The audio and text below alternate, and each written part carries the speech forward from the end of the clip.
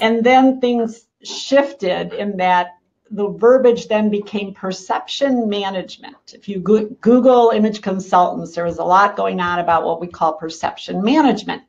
And that's still kind of what you're doing. What you're trying to do by your brand and your image is to manage people's perceptions of you. Yes. Let's say today I came in here with a t-shirt with a stain on it and I had no makeup on, my hair was kind of messy.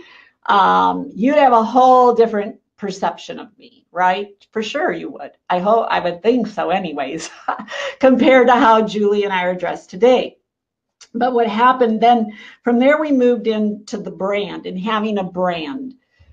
So your brand is very, very important. And I always say, if you don't establish your brand, others will. So even if you don't come up with your brand, and it's not just about dress, which I'll explain in a minute, others will brand you anyways. So either way, you're going to be branded. Why not be proactive in what you want your brand to project? And your brand comes through in your outer image. It also comes through in your language, your verbiage, how you articulate. Sorry, as I trip all over that one.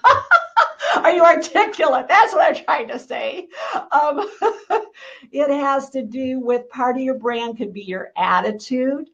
You know, always positive, always upbeat. Brand could be that you're a very calm person. But especially, you know, thinking about that outer brand, what do we want it to be? So what I like to think about is corporations and organizations are very much concerned about what their brand communicates. And they will spend thousands and thousands of dollars on branding. So if you think about your organization, your company, I want you to think about their logo, okay?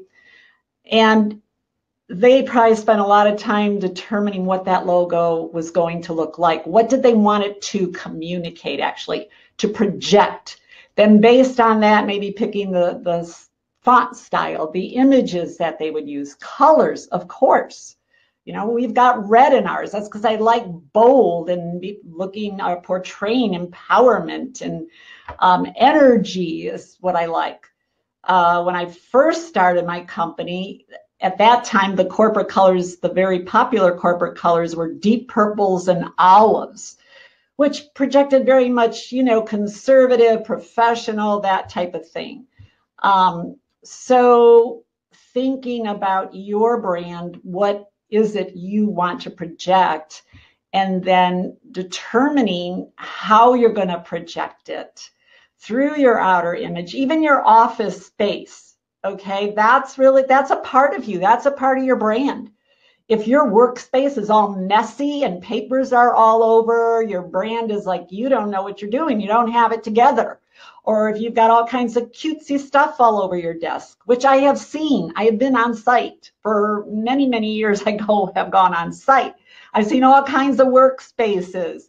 Or does your workspace communicate polished, professional, on top of things? Organized, thoughtful. So I don't know why I got off onto that section, but that is a part of it. And I think most people don't realize their workspace is a part of your brand, and it definitely communicates something about you to others. So I know Julie has a lot of great information on this. I'm going to turn it over to Julie. Okay, so let's see. My big thing around brand is this is the one thing that you can start working on today. You do not need anybody's permission. You do not have to wait for the training budget to open up. You don't need your executive's approval or the admin next to you's approval. This is something you own and you can start working on today. It will impact you both personally and professionally. So your brand is important. Pay attention, give it time, be authentic, be consistent, and be intentional. Get feedback and listen. If you don't know where to begin, ask people. I was once advised, and believe it firmly, every person needs a truth sayer in your life. A person who's going to give it to you straight, not tell you what you want to hear, but tell you what you need to hear. Go to your truth sayer and ask them, what do you think of my brand? Is there something I should work on? Again, be intentional about it. And then be authentic. Don't morph into what you think people want you to believe, because you won't be able to maintain it. You want to be authentic. You want to be consistent. You have to keep your audience in mind. Oftentimes when we teach this class, we go down the conversation path, the rabbit hole about tattoos, piercing, hair color, nail color. It's more than that. Remember who your audience is and what kind of impact do you want to communicate. And be careful. Cognitively choose.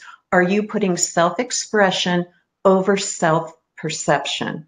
And the choice is yours to make. And if self-expression is more important to you, if that's what you value, that's fine. Be one with that. Be comfortable with that. And understand that it may align perfectly with your audience or it may not. You have to, again, be cognitive in how you choose to manage your brand perception.